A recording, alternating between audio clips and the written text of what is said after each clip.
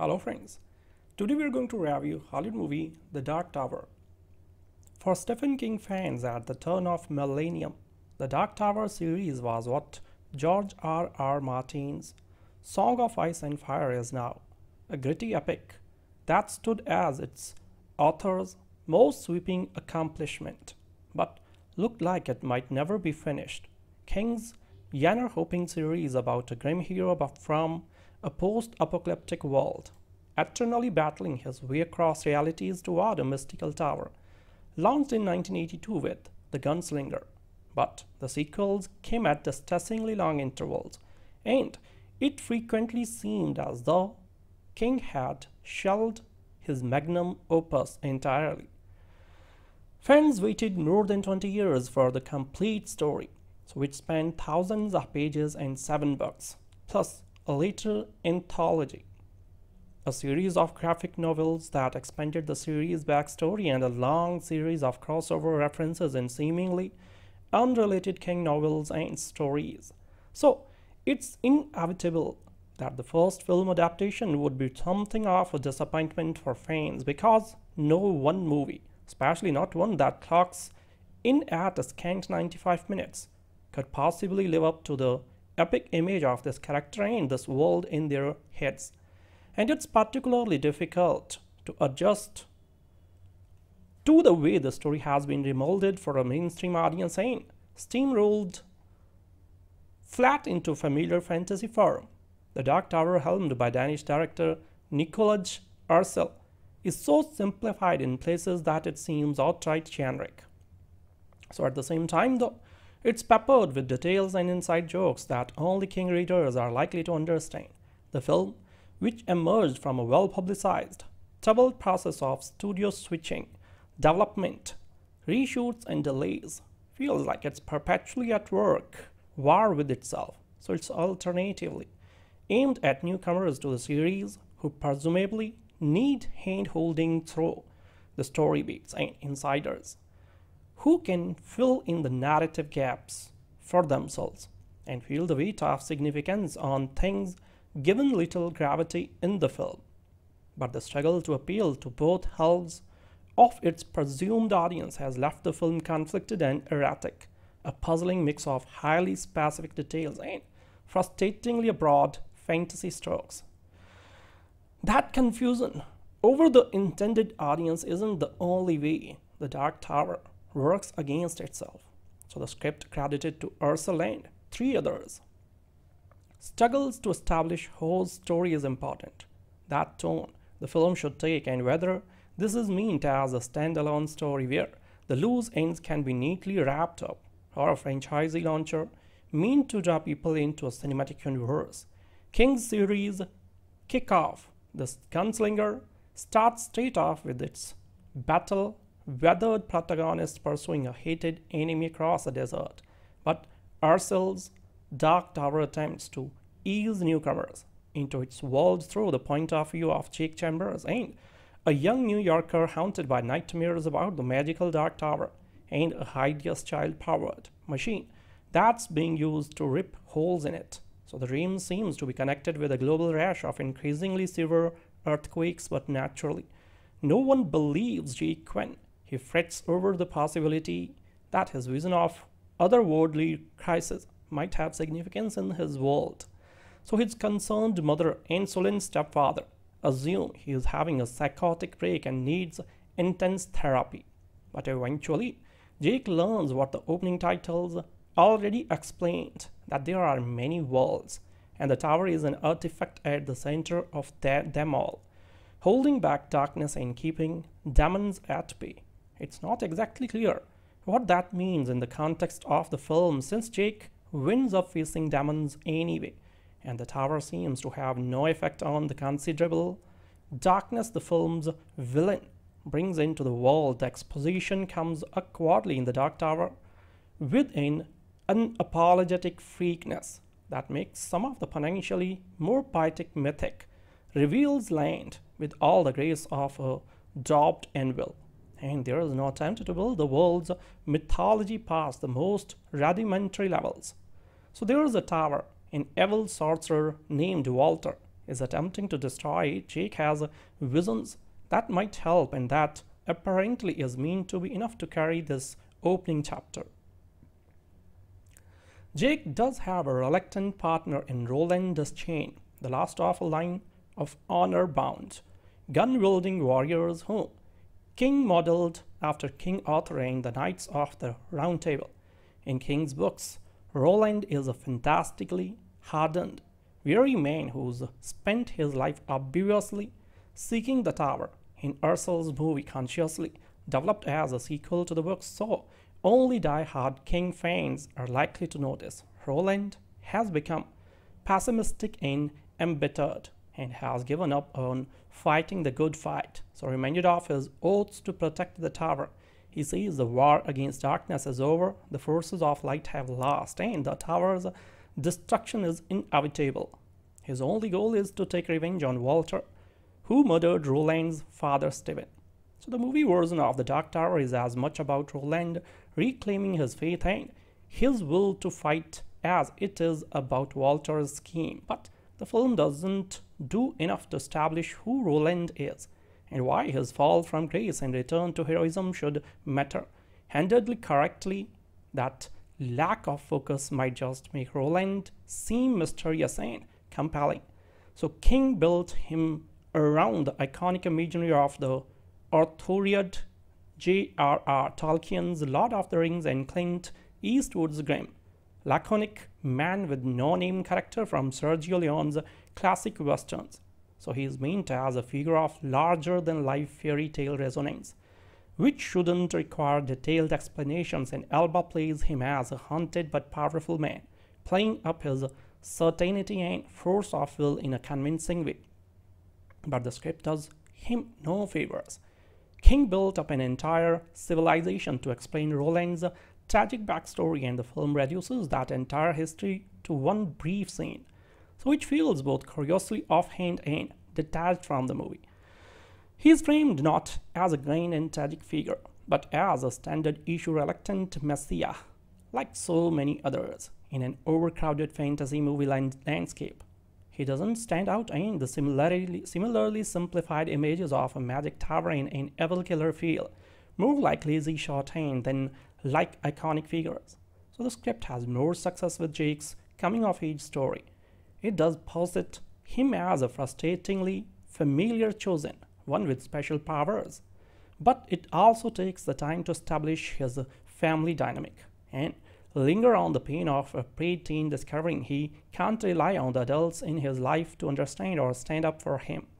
Tom Taylor plays Jake as a kind of rolling tragedy, staggering through a waking nightmare with dogged determination and admirable grit.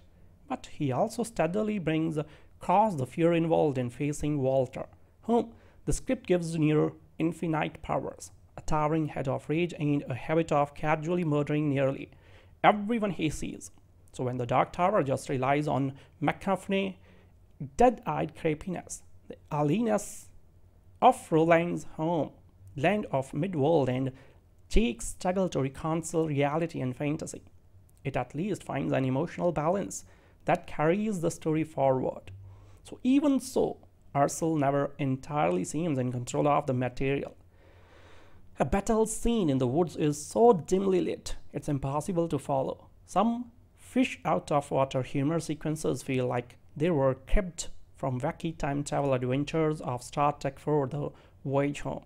So one action sequence involving a demon in a decrepit house is abandoned mid-stride, then hand-waved away much later in a way that just raises more questions.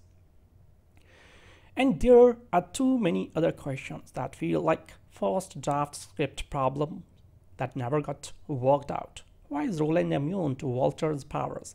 Neither of them even seems remotely curious about that, even though it's core to their long-term personal vendetta. So why does Walter tell a dying man there is no afterlife, then instantly turns around and claim Israel and he's been there? So why did the writers think it would be a good idea for McConaughey to interrupt a battle to explain to no one in particular that Roland's guns were forged from King Arthur's sword? So what is Joss Whedon's favorite Fran Kranz doing in the middle of all this? Essentially reprising his role from Whedon's TV series Dollhouse. And above all, who is this film meant for?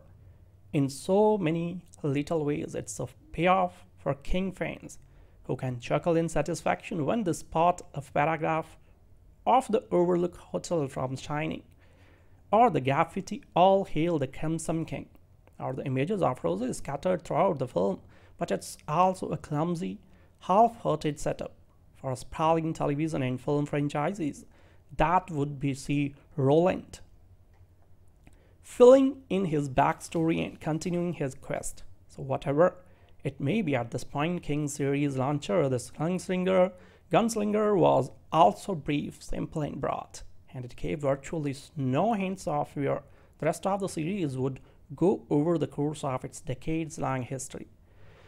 If that book is an example, the Dark Tower film franchise might still recover from his unfocused introduction and rely on its strongest element to build the basis of the cinematic universe. But if later films do get off the ground, they are going to need to spring from more singular, confident visions than this. The man in black fled across the desert, and the gunslinger followed. With that great opening lines, and obsession began for millions of readers of Stephen King's series of books that would eventually be known as The Dark Tower.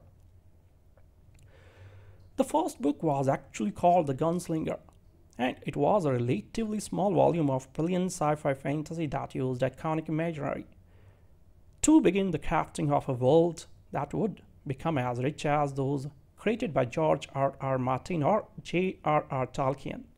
Over the next few books, The Drawing of the Tree, The Wastelands, and The Wizard and Glass King did some of his best writings. So I only mention all of this to place the failure of the long-delayed The Dark Knight in the right perspective. So this isn't just a mediocre movie, although it is most definitely that. It is a wasted opportunity to fulfill the promise of that opening line from 35 years ago. Plagued by reshoots and dodged by rumors of poor test screenings, The Dark Tower once looked like it would be one of the more notable failures of 2017, honestly. I kind of wish it was. As is, it's more forgettable than loathsome. The kind of movie that occasionally rubs salt in your wounds by reminding you that what could have been, but mostly just dissipates from memory as it's playing. The two leads here, Idris Elba and Matthew McConaughey, work just fine in these iconic roles, and you just want to pick them up and put them in a better movie. So one that doesn't seem stuck in the valley between trying to satisfy hardcore fans of the series and the moviegoers who have never heard of Roland and Walter. By trying to do both, the movie ends up doing neither. The problems start immediately. Someone probably thought that the making Roland, the title character of the first book and the lead of the first film, wouldn't satisfy a wide enough demographic, and Hollywood is obsessed with stories of teenagers who discover their bad dreams or hidden secrets are actually the keys to the salvation of the universe. So instead of the origin story of Roland, our protagonist here is really Jake Chambers, an essential character in the books reimagined here as a troubled New York teen without much of her real personality. As with almost everyone in this film, he is a device, a way to push the exposition forward to meet a contractually mandated running time. Here is what we learn about the movie version of Jake, who is basically like the kid reading the never-ending story in that he constantly tries to explain to the audiences that what's going on.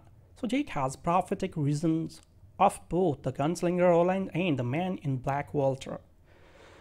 He also has visions of a massive tower, so which we learn is basically keeping the order of the universe. Walter wants to destroy this tower, and he knows that there is a child out there with the power to help him to do so. Of course, that child is Jake, who is, it turns out, has the same power as the young man at the center of The Shining. He can read minds and other such things that Walter will harness to blow up the tower. So the Dark Tower is filled with references from King Nuts, including, among other, a moment where Roland glances behind a pin-up poster while looking for an exit, and the numbers 1408 above a portal. Did I mention the portals? I got distracted. It's easy to do so with the movie. Roland, Walter, and eventually Jake cross between worlds through portals. So it's not long before Jake and Roland team up, but Jake questions whether or not his new gun-toting pal is going to help him save the tower, or if he just wants vengeance against the man in black. A few other characters flit around the fringe of this thin piece of storytelling, but it's essentially a 3-character piece, and 2 of those characters are actually pretty well defined. Elba brings a nice gravity to Roland that fits the characters well. A combination of a man haunted by the ghosts of his past and driven to do what's right to avenge them. And McConaughey decides on the edge of hamming it up in the villain role, reining it in just enough that one can see how well he could have been utilized with a better script and vision for the project. Because that's where this tower crumbles. The Dark Tower is hollow. It's a soulless.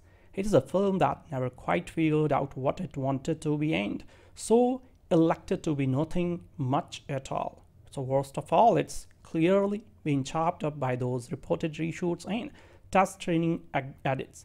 So there's a scene with the demon in a house that just ends, and much of the final act material features a Jake who looks a lot closer to puberty than when the movie began. Weird, humorous bits feel like they have been spliced in, trying to find as big as audience as possible.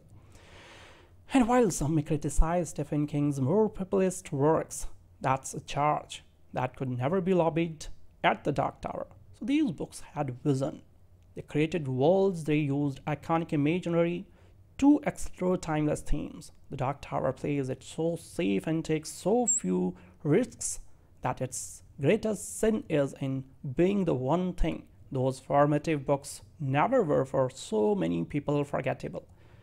Retrograde amnesia, best known as the affliction Guy Pearce suffers from a memento, is defined as a mental disorder that blocks the formation of new memories. Known causes include blunt force trauma in the Dark Tower, a film that is not only forgettable but militantly memory-proof. While sitting through that uniquely flavorless slog, a viewer jolts out of a walking sleep for every 5 minutes or so to realize that they have not internalized a thing. Nikolaj Arcel's efforts to translate and condense Stephen King's long-running series of tenaciously mythologized novels about being a Western without the majesty of the West, a fantasy without anything even coming close to being fantastic. The movie vanishes as you toss your soda cup in the garbage on the way out of the theater. The script amalgamates story elements from across the 7 installment series into one ball of reheated Joseph Campbell's soap, a transparent bid to be the next Lord of the Rings that can't back up its sense of portentousness with the required epic sweep.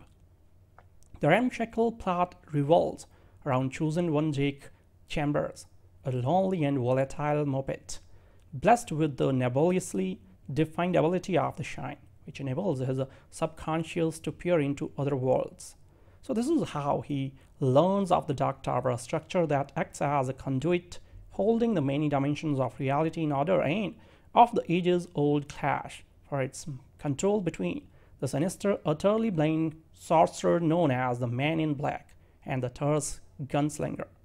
So both men have plans for young Jake. The gunslinger recognizes him as the last hope for peace on Earth, while the Man in Black wants to strap the boy into a large dentist's chair to use him as fuel for a laser that would destroy the Dark Tower.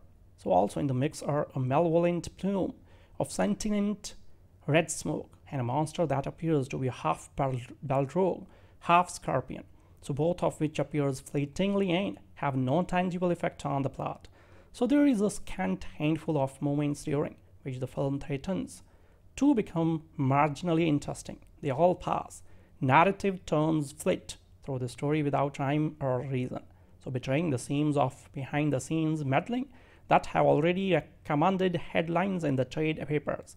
It's rare that a film so convoluted also manages to be so determinedly boring.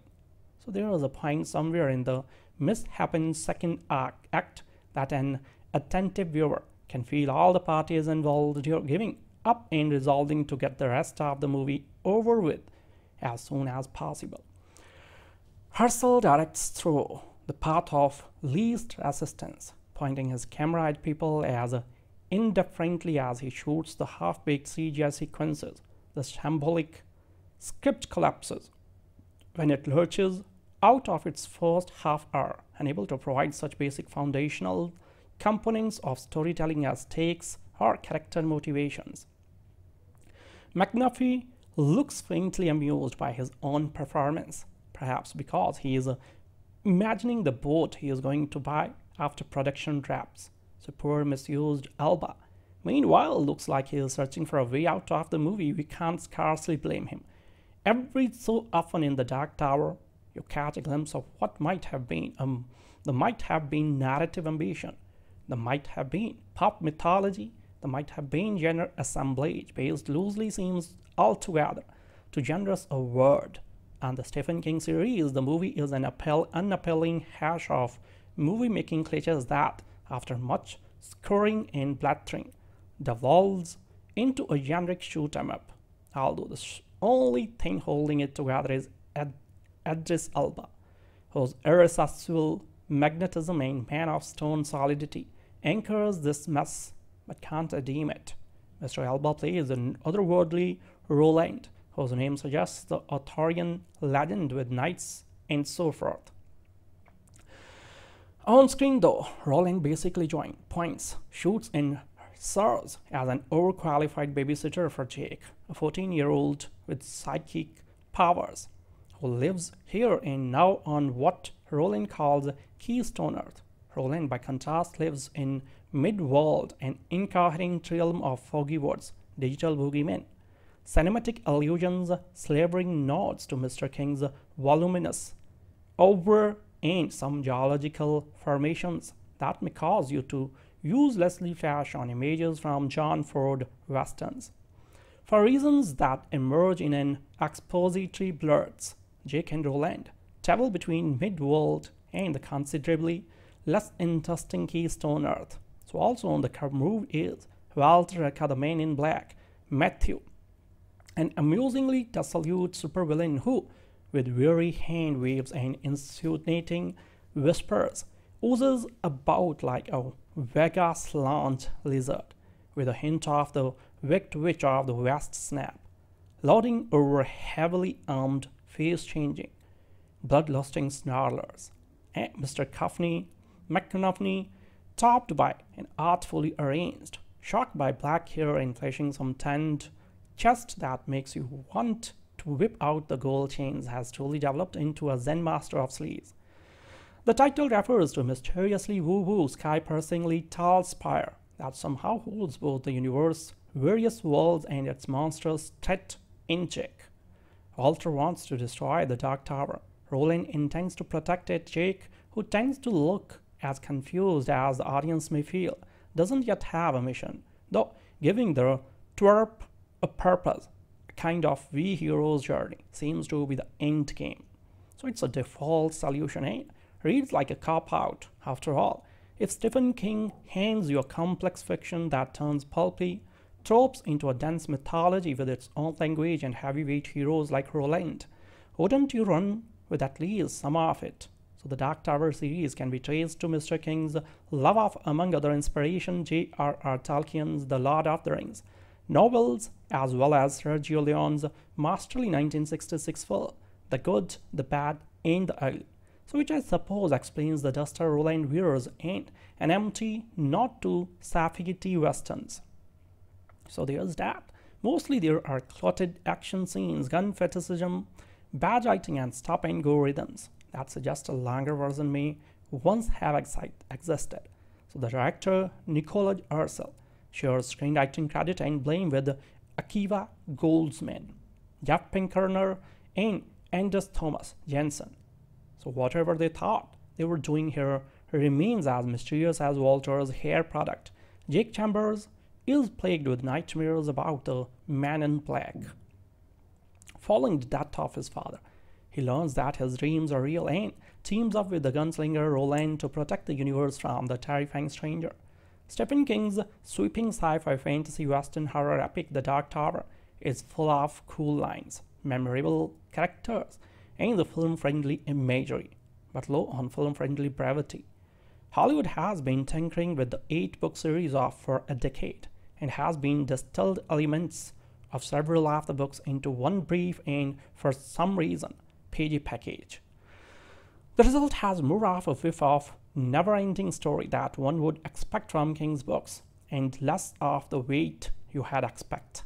So as the film opens, we are told that the Dark Tower lies at the center of the universe and that it is said that the mind of a child can bring it down. And here's a child, young Jake Chamber, plagued with dreams of the tower since his father's death, and also by vision of the man in black. So this is a sorcerer or science whiz, her some combination of the two, harvesting kids and using them to attack the tower in order to end the universe and allow monsters in it. Luckily, the man in black, or Walter, as his mother named him, has a sworn enemy in the gunslinger, Roland. Inhabitant of a post-apocalyptic world, he too lost a father tragically, so brace for some father complex bonding. The plotting would be fine as far as it goes, but the brutal pace of the storytelling means that scenes are stripped of all but essential exposition and there is almost no connective tissue between events. A monster breaks through into our universe using images of the dead for reasons unexplained, and characters repeatedly react in unexpected ways to attacks. As if the script was originally twice as long, Elba manages to infuse Roland with some power and anguish, and Taylor does well in the slightly thankless role of plucky kid, but otherwise we are left almost completely without coherent characters. It's especially hard as McConaughey, reduced to pantomime villain status, his fans around with ill-advised spiky hair and pops up all over the place to order people to stop breathing. Since he haunts our two heroes, nightmares can project his image to taunt them or appear physically. You are never sure to what extent he poses a real threat when he turns up. So he should seem locked in a duel with Roland. Yet he has whole teams of subordinates and henchmen who wear fake skin for unclear reasons yet seem a little too colorful to work for such a tyrant. Tonally, it's bizarre. There's a reason the books kept things stripped down at first, so the action also disappoints, while Roland's reloading skills are extraordinarily cool and fun, so which fights themselves are muddily edited and shot in a choppy, distant style that reduces the impact probably for that rating. Jackie Earl Haley shows up for one fight that must surely have been longer, so it's as if this has been stripped to the bone, and while one can admire its economy, the Baroque swirls it exercise are much of the appeal of the Dark Tower. So there is a clear love for King here. Look out for the little nod to The Shining too, but it needed more time and blood to resemble the story we know. If you are going to sneak into ostensibly ridiculous lines like "his shine is pure" or "have a great apocalypse," you need more human drama around them as a cushion. Elba is genuinely great as the tormented Roland, but the film does its best to suffocate him under a mountain of plot-heavy nonsense. For Stephen King fans at the turn of millennium, the Dark Tower series was what George R.R. Martin's Song of Ice and Fire is now, a gritty epic that stood as its author's most sweeping accomplishment, but looked like it might never be finished. King's genre-hopping series about a grim hero from a post-apocalyptic world, eternally battling his way across realities toward a mystical tower, launched in 1982 with The Gunslinger, but the sequels came at distressingly long intervals, and it frequently seemed as though King had shelved his magnum opus entirely. Fans waited more than 20 years for the complete story, so it spanned thousands of pages and 7 books, plus a later anthology, a series of graphic novels that expanded the series' backstory, and a long series of crossover references in seemingly unrelated King novels and stories. So, it's inevitable that the first film adaptation would be something of a disappointment for fans, because no one movie, especially not one that clocks in at a scant 95 minutes, could possibly live up to the epic image of this character and this world in their heads. And it's particularly difficult to adjust to the way the story has been remolded for a mainstream audience and steamrolled flat into familiar fantasy form. The Dark Tower, helmed by Danish director Nikolaj Arcel, is so simplified in places that it seems outright generic. So at the same time, though, it's peppered with details and inside jokes that only King readers are likely to understand.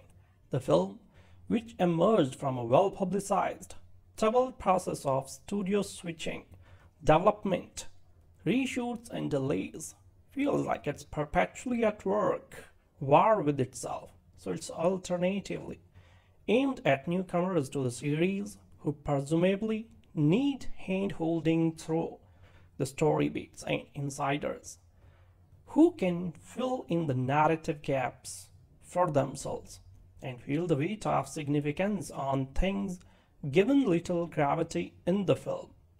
But the struggle to appeal to both halves of its presumed audience has left the film conflicted and erratic, a puzzling mix of highly specific details and frustratingly broad fantasy strokes. That confusion over the intended audience isn't the only way the Dark Tower works against itself. So the script, credited to Arcel and 3 others, struggles to establish whose story is important, that tone the film should take, and whether this is meant as a standalone story where the loose ends can be neatly wrapped up, or a franchisee launcher meant to draw people into a cinematic universe. King's series kickoff, the Gunslinger, starts straight off with its battle-weathered protagonist pursuing a hated enemy across a desert. But Arcel's Dark Tower attempts to ease newcomers into its world through the point of view of Jake Chambers, and a young New Yorker haunted by nightmares about the magical Dark Tower and a hideous child-powered machine that's being used to rip holes in it. So the dream seems to be connected with a global rash of increasingly severe earthquakes, but naturally, no one believes Jake when he frets over the possibility that his vision of otherworldly crisis might have significance in his world. So his concerned mother and sullen stepfather assume he is having a psychotic break and needs intense therapy.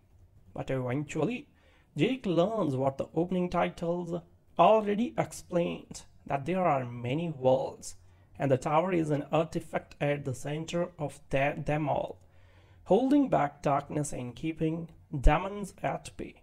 It's not exactly clear what that means in the context of the film, since Jake winds up facing demons anyway, and the tower seems to have no effect on the considerable darkness the film's villain brings into the world. The exposition comes awkwardly in the Dark Tower with an unapologetic freakness that makes some of the potentially more poetic mythic reveals land with all the grace of a dropped anvil, and there is no attempt to build the world's mythology past the most rudimentary levels. So there is a tower an evil sorcerer named Walter is attempting to destroy. Jake has visions that might help, and that apparently is meant to be enough to carry this opening chapter. Jake does have a reluctant partner in Roland Deschain, the last of a line of honor-bound, gun-wielding warriors whom King modeled after King Arthur and the Knights of the Round Table. In King's books, Roland is a fantastically hardened, weary man who's spent his life obviously seeking the tower. In Arcel's movie, consciously developed as a sequel to the book, so only die-hard King fans are likely to notice. Roland has become pessimistic and embittered and has given up on fighting the good fight. So reminded of his oaths to protect the tower, he sees the war against darkness is over, the forces of light have lost, and the tower's destruction is inevitable.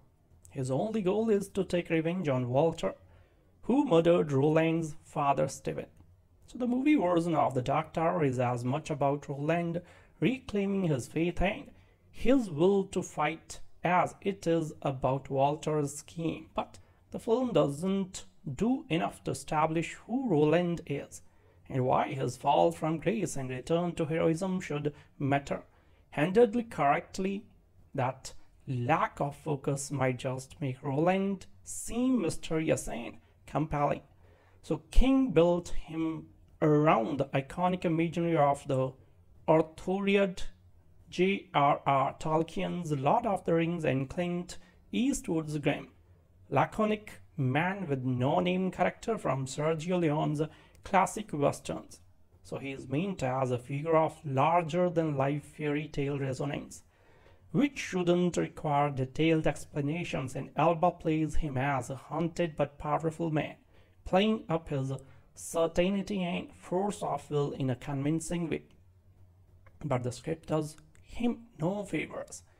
King built up an entire civilization to explain Roland's tragic backstory, and the film reduces that entire history to one brief scene, so which feels both curiously offhand and detached from the movie.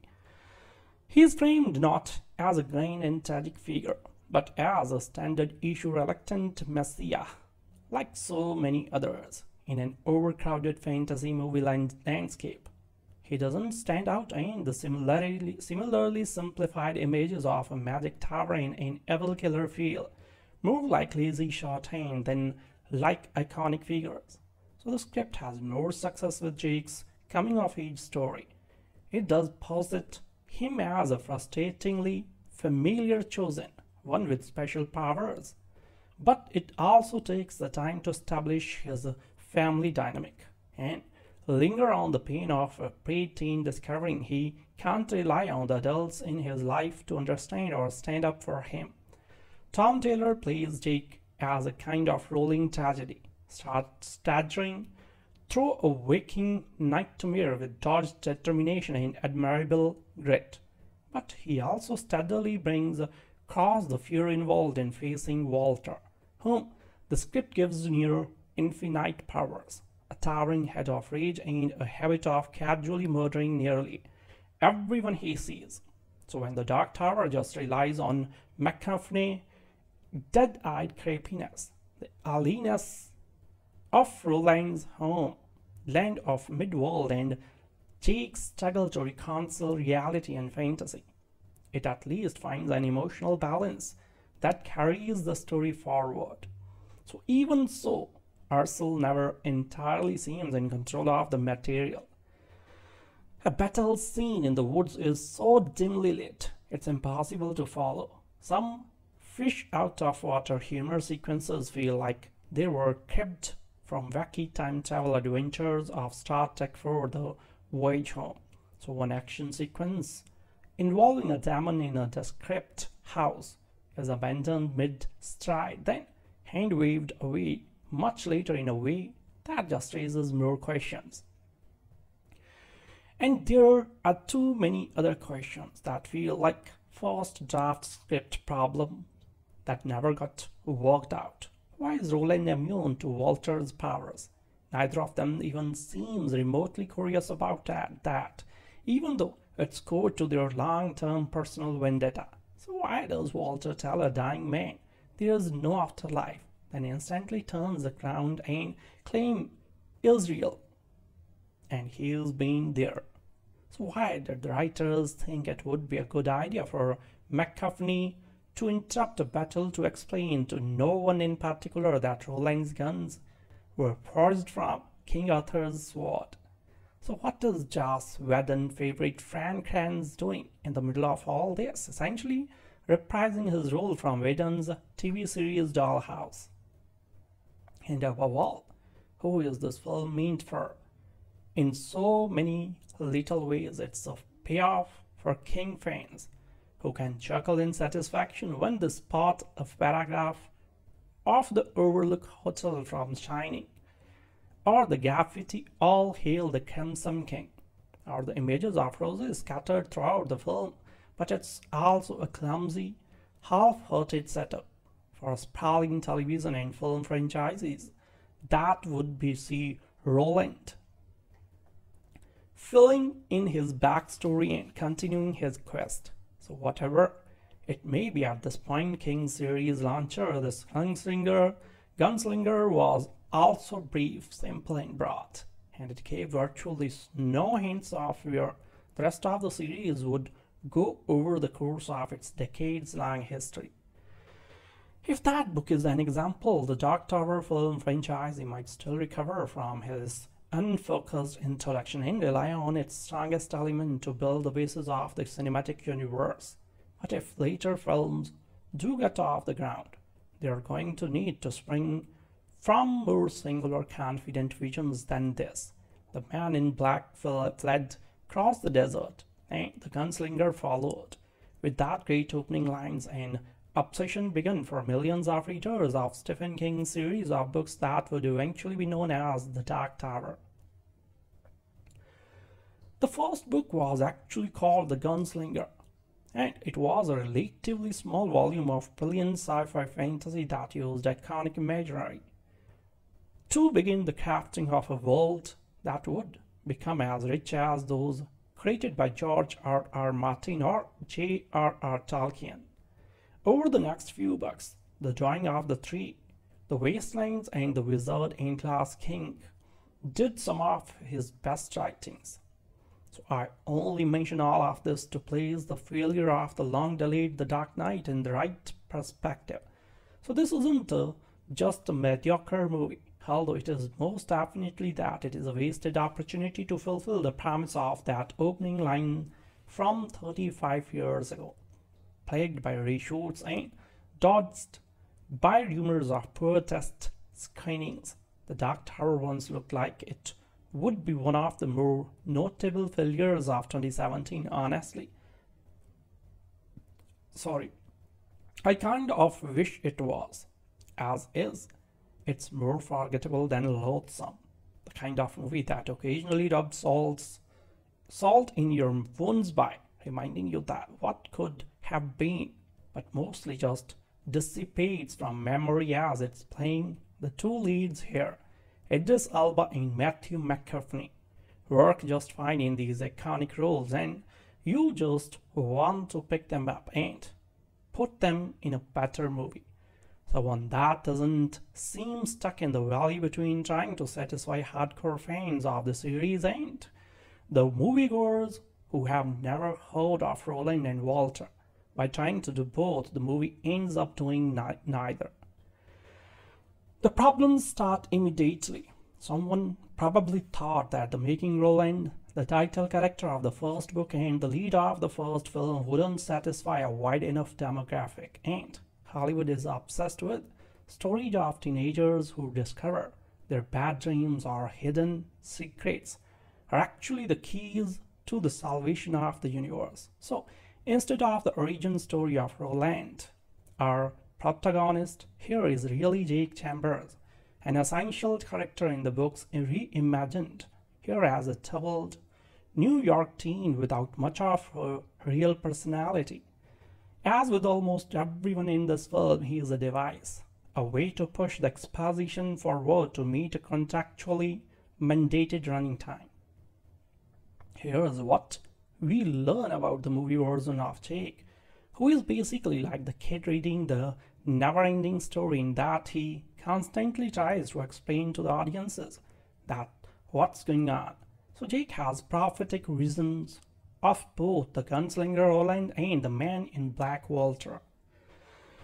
He also has visions of a massive tower, so which we learn is basically keeping the order of the universe. Walter wants to destroy this tower, and he knows that there is a child out there with the power to help him to do so. Of course, that child is Jake, who is, it turns out, has the same power as the young man at the center of The Shining. He can read minds and other such things that Walter will harness to blow up the tower. So the Dark Tower is filled with references for King Nuts, including, among other, a moment where Roland glances behind a pin-up poster while looking for an exit, and the numbers 1408 above a portal. Did I mention the portals? I got distracted. It's easy to do so with the movie. Roland, Walter, and eventually Jake cross between worlds through portals. So it's not long before Jake and Roland team up, but Jake questions whether or not his new gun-toting pal is going to help him save the tower, or if he just wants vengeance against the man in black. A few other characters flit around the fringe of this thin piece of storytelling, but it's essentially a 3-character piece, and 2 of those characters are actually pretty well defined. Elba brings a nice gravity to Roland that fits the characters well. A combination of a man haunted by the ghosts of his past and driven to do what's right to avenge them. And McConaughey decides on the edge of hamming it up in the villain role, reining it in just enough that one can see how well he could have been utilized with a better script and vision for the project. Because that's where this tower crumbles. The Dark Tower is hollow. It's a soulless.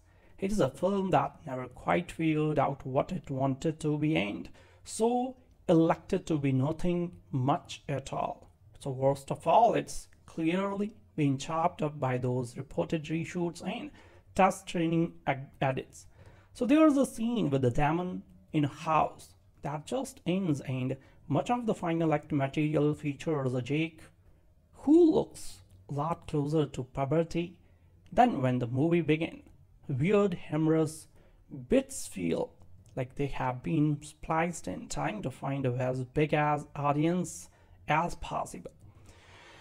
And while some may criticize Stephen King's more populist works, that's a charge that could never be lobbied at the Dark Tower. So these books had vision. They created worlds, they used iconic imagery to explore timeless themes. The Dark Tower plays it so safe and takes so few risks that its greatest sin is in being the one thing those formative books never were for so many people forgettable. Anterograde amnesia, best known as the affliction Guy Pearce suffers from a memento, is defined as a mental disorder that blocks the formation of new memories. Known causes include blunt force trauma in the Dark Tower, a film that is not only forgettable but militantly memory-proof. While sitting through that uniquely flavorless slog, a viewer jolts out of a walking sleep for every 5 minutes or so to realize that they have not internalized a thing. Nikolaj Arcel's efforts to translate and condense Stephen King's long-running series of tenaciously mythologized novels about being a Western without the majesty of the West, a fantasy without anything even coming close to being fantastic. The movie vanishes as you toss your soda cup in the garbage on the way out of the theater. The script amalgamates story elements from across the 7 installment series into one ball of reheated Joseph Campbell's soap. A transparent bid to be the next Lord of the Rings that can't back up its sense of portentousness with the required epic sweep. The ramshackle plot revolves around choosing one Jake Chambers, a lonely and volatile muppet, blessed with the nebulously defined ability of the shine, which enables his subconscious to peer into other worlds. So this is how he learns of the Dark Tower, a structure that acts as a conduit holding the many dimensions of reality in order, and of the ages-old clash for its control between the sinister, utterly blind sorcerer known as the Man in Black and the terse gunslinger. So both men have plans for young Jake. The gunslinger recognizes him as the last hope for peace on Earth, while the Man in Black wants to strap the boy into a large dentist's chair to use him as fuel for a laser that would destroy the Dark Tower. So also in the mix are a malevolent plume of sentient red smoke and a monster that appears to be half Balrog, half Scorpion, so both of which appears fleetingly and have no tangible effect on the plot. So there is a scant handful of moments during which the film threatens to become marginally interesting. They all pass. Narrative turns flit through the story without rhyme or reason, so betraying the seams of behind-the-scenes meddling that have already commanded headlines in the trade papers. It's rare that a film so convoluted also manages to be so determinedly boring. So there is a point somewhere in the misshapen second act that an attentive viewer can feel all the parties involved giving up and resolving to get the rest of the movie over with as soon as possible. Arcel directs through the path of least resistance, pointing his camera at people as indifferently as he shoots the half-baked CGI sequences. The shambolic script collapses when it lurches out of its first half hour, unable to provide such basic foundational components of storytelling as stakes or character motivations. McConaughey looks faintly amused by his own performance, perhaps because he is imagining the boat he is going to buy after production wraps. So poor misused Elba, meanwhile, looks like he is searching for a way out of the movie. We can't scarcely blame him. Every so often in the Dark Tower, you catch a glimpse of what might have been the might have been narrative ambition, the might have been pop mythology, the might have been genre assemblage based loosely seems altogether too generous a word. And the Stephen King series, the movie is an unappealing hash of movie-making cliches that, after much scoring and blathering, devolves into a generic shoot-'em-up, although the only thing holding it together is Idris Elba, whose irresistible magnetism and Man of Stone solidity anchors this mess but can't redeem it. Mr. Elba plays an otherworldly Roland, whose name suggests the Arthurian legend with knights and so forth. On screen though, Roland basically points, shoots and serves as an overqualified babysitter for Jake, a 14-year-old with psychic powers, who lives here and now on what Roland calls Keystone Earth. Roland, by contrast, lives in mid-world, an incoherent realm of foggy words, digital boogeymen, cinematic allusions, slavering nods to Mr. King's voluminous over and some geological formations that may cause you to uselessly flash on images from John Ford westerns. For reasons that emerge in an expository blurts, Jake and Roland travel between mid-world and the considerably less interesting Keystone Earth. So also on the move is Walter Eka, the Man in Black, Matthew, an amusingly dissolute supervillain who, with weary hand waves and insinuating whispers, oozes about like a Vegas-launched lizard, with a hint of the wicked witch of the West snap, lording over heavily armed, face-changing, bloodlusting snarlers, and Mr. McConaughey, topped by an artfully arranged, shocked by black hair and flashing some tanned chest that makes you want to whip out the gold chains, has truly developed into a Zen master of sleaze. The title refers to a mysteriously woo-woo, sky-piercingly tall spire that somehow holds both the universe's various worlds and its monstrous threat in check. Walter wants to destroy the Dark Tower. Roland intends to protect it. Jake, who tends to look as confused as the audience may feel, doesn't yet have a mission, though giving the twerp a purpose, a kind of we heroes journey, seems to be the end game. So it's a default solution, eh?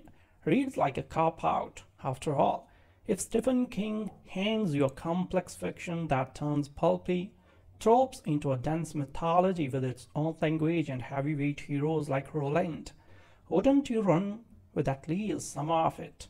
So the Dark Tower series can be traced to Mr. King's love of, among other inspiration, J.R.R. Tolkien's The Lord of the Rings novels, as well as Sergio Leone's masterly 1966 film, The Good, the Bad, and the Ugly. So which I suppose explains the duster Roland wears and an empty, not too spaghetti westerns. So there's that. Mostly there are clotted action scenes, gun fetishism, bad writing, and stop-and-go rhythms that suggest a longer version may once have existed. So the director, Nikolaj Arcel, shares screenwriting credit and blame with Akiva Goldsman, Jeff Pinkerner, and Anders Thomas Jensen. So whatever they thought they were doing here remains as mysterious as Walter's hair product. Jake Chambers is plagued with nightmares about the Man in Black. Following the death of his father, he learns that his dreams are real and teams up with the gunslinger Roland to protect the universe from the terrifying stranger. Stephen King's sweeping sci-fi fantasy western horror epic The Dark Tower is full of cool lines, memorable characters, and the film-friendly imagery, but low on film-friendly brevity. Hollywood has been tinkering with the 8-book series for a decade and has been distilled elements of several of the books into one brief and, for some reason, PG package. The result has more of a whiff of never-ending story that one would expect from King's books, and less of the weight you had expect. So as the film opens, we are told that the Dark Tower lies at the center of the universe and that it is said that the mind of a child can bring it down. And here's a child, young Jake Chamber, plagued with dreams of the tower since his father's death, and also by vision of the Man in Black. So this is a sorcerer or science whiz. Her some combination of the two, harvesting kids and using them to attack the tower in order to end the universe and allow monsters in it. Luckily, the Man in Black, or Walter, as his mother named him, has a sworn enemy in the gunslinger, Roland. Inhabitant of a post-apocalyptic world, he too lost a father tragically, so braced for some father-complex bonding. The plotting would be fine as far as it goes, but the brutal pace of the storytelling means that scenes are stripped of all but essential exposition and there is almost no connective tissue between events. A monster breaks through into our universe using images of the dead for reasons unexplained, and characters repeatedly react in unexpected ways to attacks. As if the script was originally twice as long, Elba manages to infuse Roland with some power and anguish, and Taylor does well in the slightly thankless role of plucky kid. But otherwise we are left almost completely without coherent characters. It's especially hard as McConaughey, reduced to pantomime villain status, his fans around with ill-advised spiky hair and pops up all over the place to order people to stop breathing. Since he haunts our two heroes, nightmares can project his image to taunt them or appear physically. You are never sure to what extent he poses a real threat when he turns up. So he should seem locked in a duel with Roland. Yet he has whole teams of subordinates and henchmen who wear fake skin for unclear reasons yet seem a little too colorful to work for such a tyrant. Tonally, it's bizarre. There's a reason the books kept things stripped down at first, so the action also disappoints, while Roland's reloading skills are extraordinarily cool and fun. So which fights themselves are muddily edited and shot in a choppy, distant style that reduces the impact probably for that rating. Jackie Earl Haley shows up for one fight that must surely have been longer. So it's as if this has been stripped to the bone, and while one can admire its economy, the Baroque swirls its exercise are much of the appeal of the Dark Tower. So there is a clear love for King here. Look out for the little nod to The Shining too, but it needed more time and blood to resemble the story we know. If you are going to sneak into ostensibly ridiculous lines like "his shine is pure" or "have a great apocalypse," you need more human drama around them as a cushion. Elba is genuinely great as the tormented Roland, but the film does its best to suffocate him under a mountain of plot-heavy nonsense. For Stephen King fans at the turn of millennium, the Dark Tower series was what George R. Martin's Song of Ice and Fire is now, a gritty epic that stood as its author's most sweeping accomplishment, but looked like it might never be finished. King's genre-hopping series about a grim hero from a post-apocalyptic world, eternally battling his way across realities toward a mystical tower, launched in 1982 with The Gunslinger, but the sequels came at distressingly long intervals, and it frequently seemed as though King had shelved his magnum opus entirely. Fans waited more than 20 years for the complete story, which spanned thousands of pages and 7 books, plus a later anthology, a series of graphic novels that expanded the series' backstory, and a long series of crossover references in seemingly unrelated King novels and stories. So, it's inevitable that the first film adaptation would be something of a disappointment for fans, because no one movie, especially not one that clocks in at a scant 95 minutes, could possibly live up to the epic image of this character and this world in their heads. And it's particularly difficult to adjust to the way the story has been remolded for a mainstream audience and steamrolled flat into familiar fantasy form.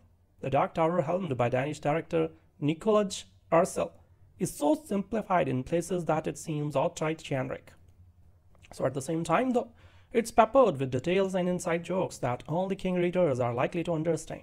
The film, which emerged from a well-publicized, troubled process of studio switching, development, reshoots and delays, feels like it's perpetually at war with itself. So it's alternatively aimed at newcomers to the series who presumably need hand-holding through the story beats, and insiders who can fill in the narrative gaps for themselves and feel the weight of significance on things given little gravity in the film.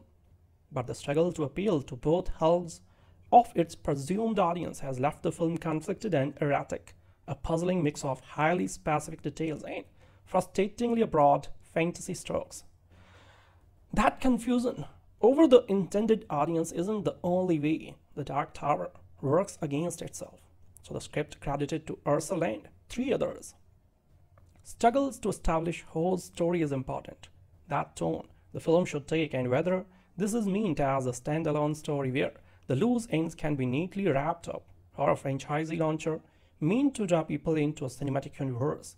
King's series kickoff, The Gunslinger, starts straight off with its battle-weathered protagonist pursuing a hated enemy across a desert, but Arcel's Dark Tower attempts to ease newcomers into its world through the point of view of Jake Chambers and a young New Yorker haunted by nightmares about the magical Dark Tower and a hideous child-powered machine that's being used to rip holes in it. So the dream seems to be connected with a global rash of increasingly severe earthquakes, but naturally, no one believes Jake when he frets over the possibility that his vision of otherworldly crisis might have significance in his world. So his concerned mother, insolent stepfather, assume he is having a psychotic break and needs intense therapy. But eventually, Jake learns what the opening titles already explained, that there are many worlds, and the tower is an artifact at the center of them all, holding back darkness and keeping demons at bay.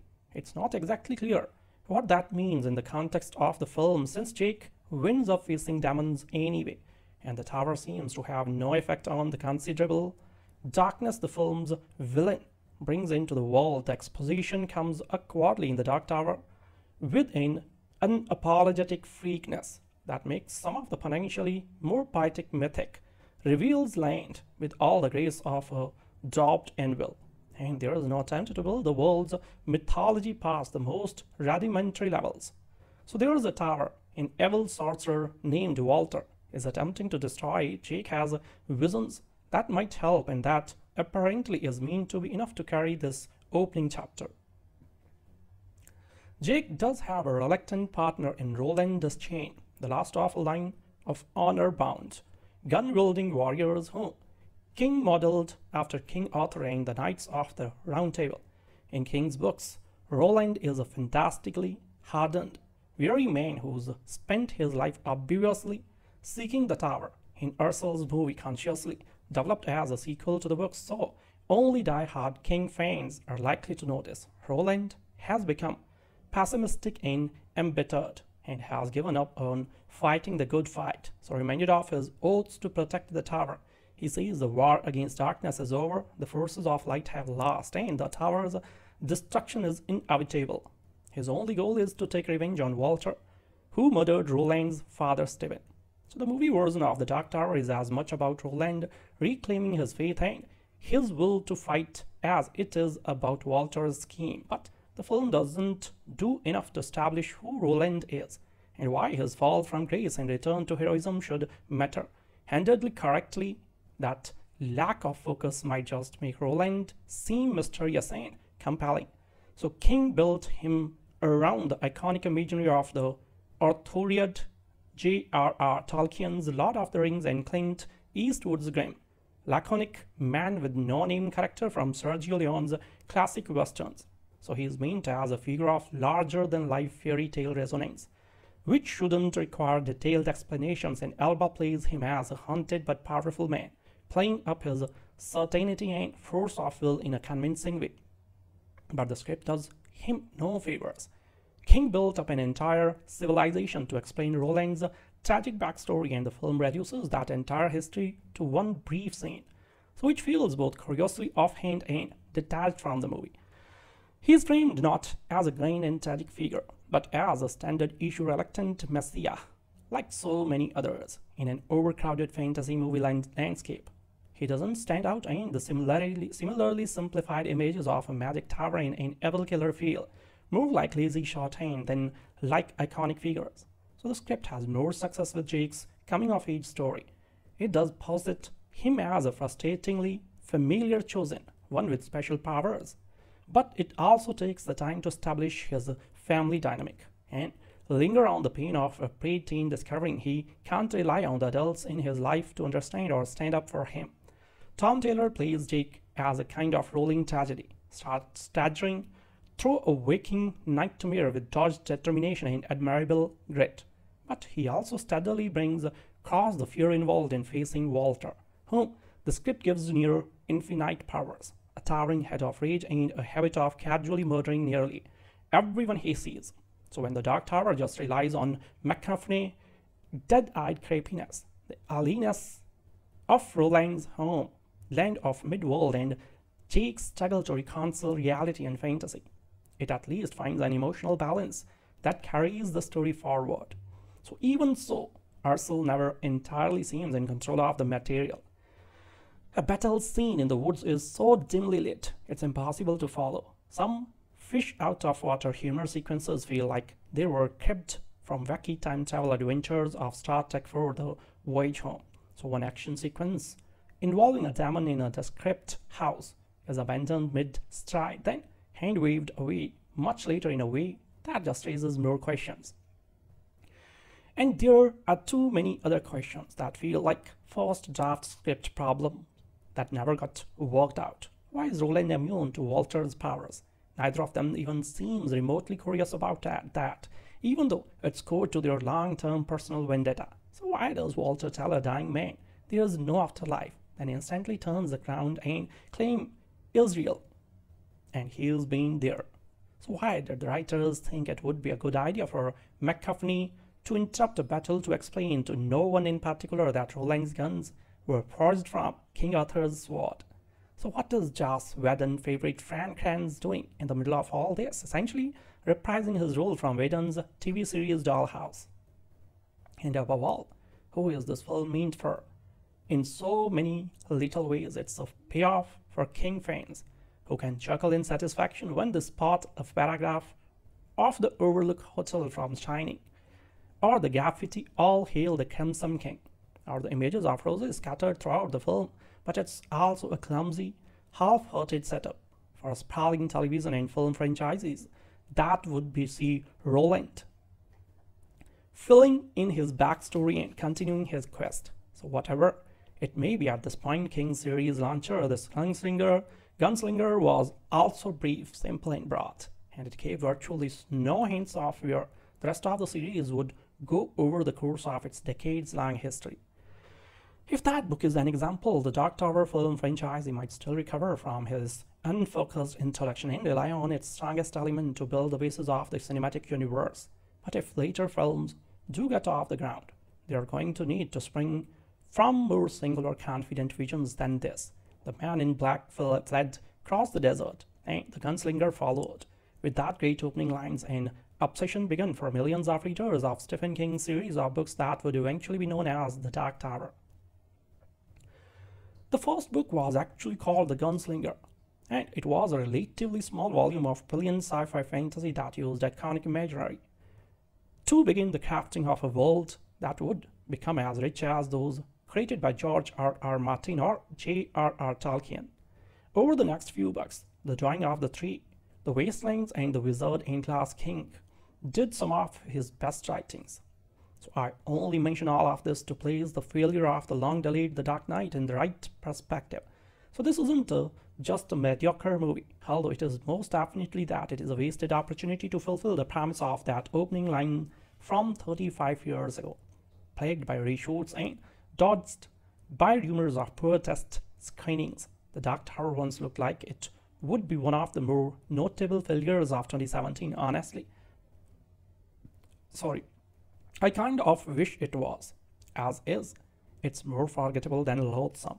The kind of movie that occasionally rubs salt in your wounds by reminding you that what could have been, but mostly just dissipates from memory as it's playing. The two leads here, Idris Elba and Matthew McConaughey, work just fine in these iconic roles, and you just want to pick them up and put them in a better movie. So one that doesn't seem stuck in the valley between trying to satisfy hardcore fans of the series and the moviegoers who have never heard of Roland and Walter. By trying to do both, the movie ends up doing neither.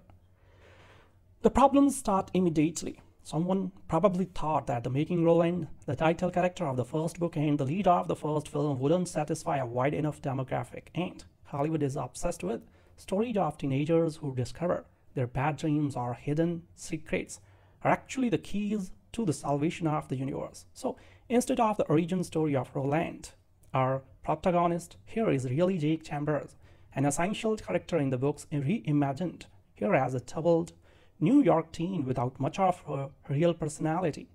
As with almost everyone in this film, he is a device, a way to push the exposition forward to meet a contractually mandated running time. Here is what we learn about the movie version of Jake, who is basically like the kid reading the never-ending story in that he constantly tries to explain to the audiences that what's going on. So Jake has prophetic visions of both the gunslinger Roland and the man in black Walter. He also has visions of a massive tower, so which we learn is basically keeping the order of the universe. Walter wants to destroy this tower, and he knows that there is a child out there with the power to help him to do so. Of course, that child is Jake, who is, it turns out, has the same power as the young man at the center of The Shining. He can read minds and other such things that Walter will harness to blow up the tower. So the Dark Tower is filled with references for king nuts, including, among other, a moment where Roland glances behind a pin-up poster while looking for an exit, and the numbers 1408 above a portal. Did I mention the portals? I got distracted. It's easy to do so with the movie. Roland, Walter, and eventually Jake cross between worlds through portals. So it's not long before Jake and Roland team up, but Jake questions whether or not his new gun-toting pal is going to help him save the tower, or if he just wants vengeance against the man in black. A few other characters flit around the fringe of this thin piece of storytelling, but it's essentially a 3-character piece, and 2 of those characters are actually pretty well defined. Elba brings a nice gravity to Roland that fits the characters well. A combination of a man haunted by the ghosts of his past and driven to do what's right to avenge them. And McConaughey decides on the edge of hamming it up in the villain role, reining it in just enough that one can see how well he could have been utilized with a better script and vision for the project. Because that's where this tower crumbles. The Dark Tower is hollow. It's a soulless. It is a film that never quite figured out what it wanted to be and so elected to be nothing much at all. So worst of all, it's clearly been chopped up by those reported reshoots and test training edits. So there's a scene with the demon in a house that just ends, and much of the final act material features a Jake who looks a lot closer to puberty than when the movie began. Weird, humorous bits feel like they have been spliced in, trying to find as big as audience as possible. And while some may criticize Stephen King's more populist works, that's a charge that could never be lobbied at the Dark Tower. So these books had vision. They created worlds, they used iconic imagery to explore timeless themes. The Dark Tower plays it so safe and takes so few risks that its greatest sin is in being the one thing those formative books never were for so many people forgettable. Intrograde amnesia, best known as the affliction Guy Pearce suffers from a memento, is defined as a mental disorder that blocks the formation of new memories. Known causes include blunt force trauma in the Dark Tower, a film that is not only forgettable but militantly memory-proof. While sitting through that uniquely flavorless slog, a viewer jolts out of a walking sleep for every 5 minutes or so to realize that they have not internalized a thing.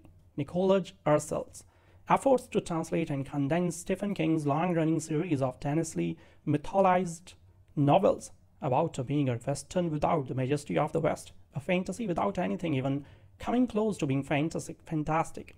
The movie vanishes as you toss your soda cup in the garbage on the way out of the theater.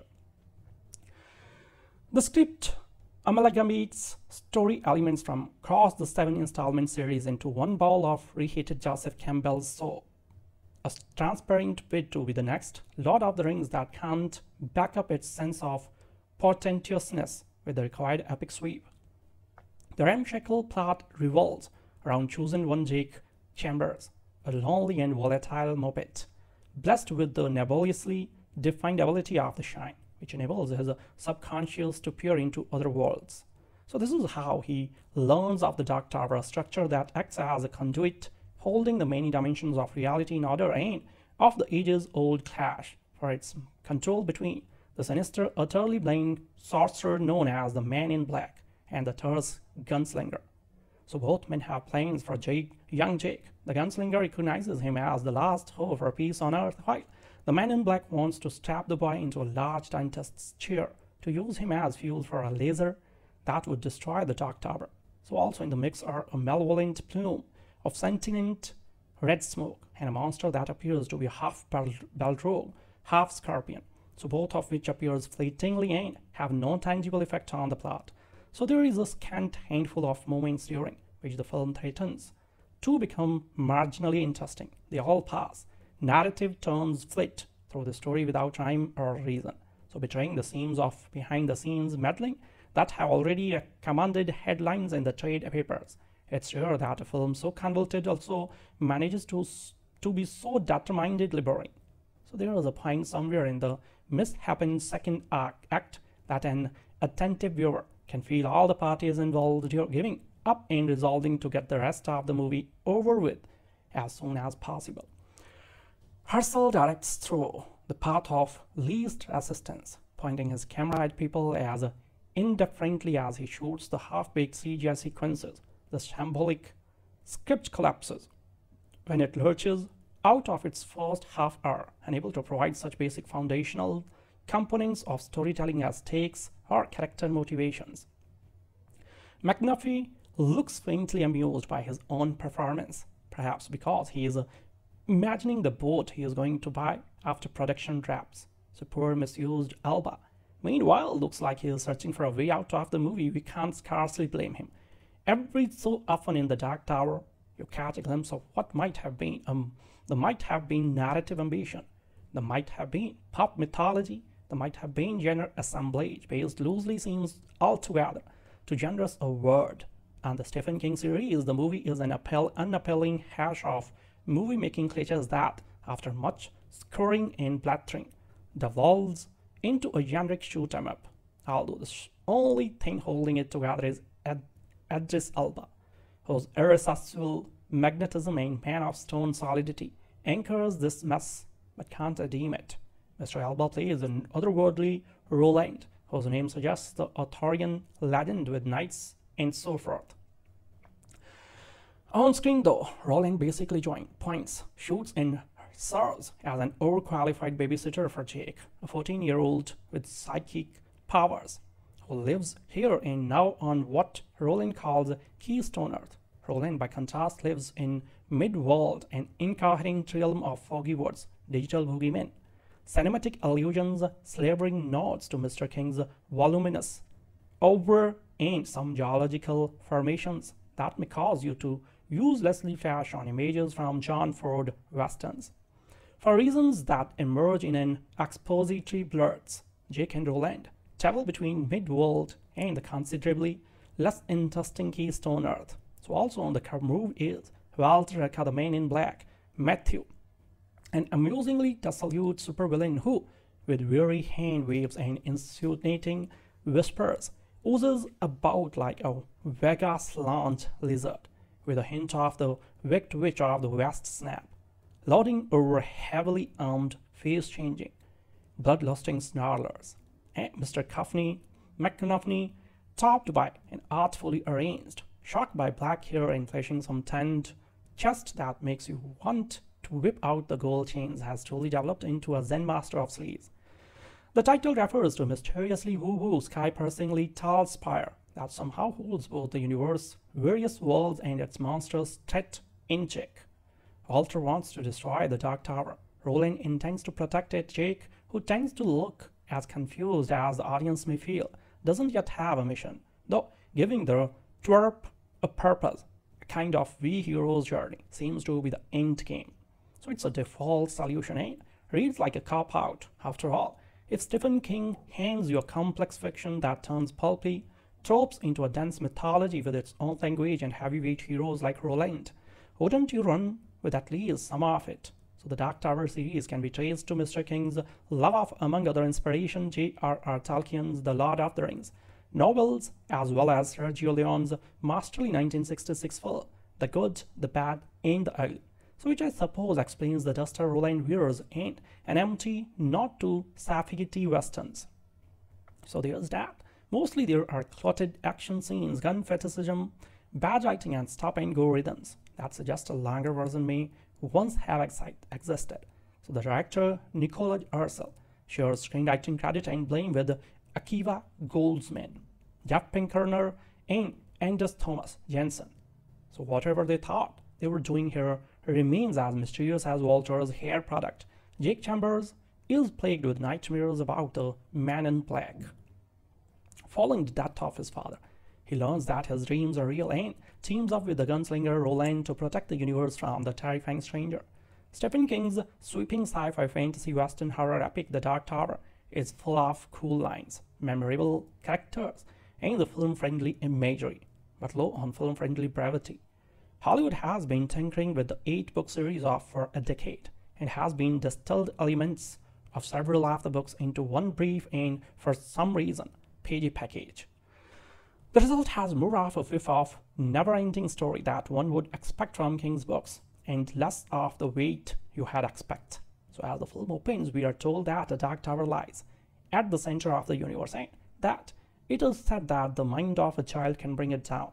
And here's a child, young Jake Chamber, plagued with dreams of the tower since his father's death, and also by vision of the man in black. So this is a sorcerer or science whiz, her some combination of the two, harvesting kids and using them to attack the tower in order to end the universe and allow monsters in it. Luckily, the man in black, or Walter, as his mother named him, has a sworn enemy in the gunslinger, Roland. Inhabitant of a post-apocalyptic world, he too lost a father tragically, so brace for some father complex bonding.